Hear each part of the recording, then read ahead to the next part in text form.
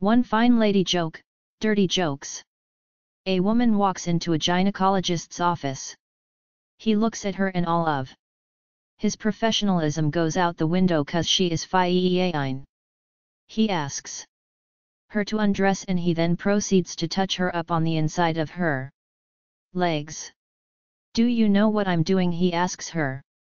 Yes, you're checking for any broken or damaged skin. Yes, he replies. He then begins to fondle her tits. Do you know what I'm doing now? He asks her. Yes, you're checking for any lumps that could be cancerous. Yes, he replied. Then he mounted her and started having sex with her. Do you know what I'm doing now? He asks her.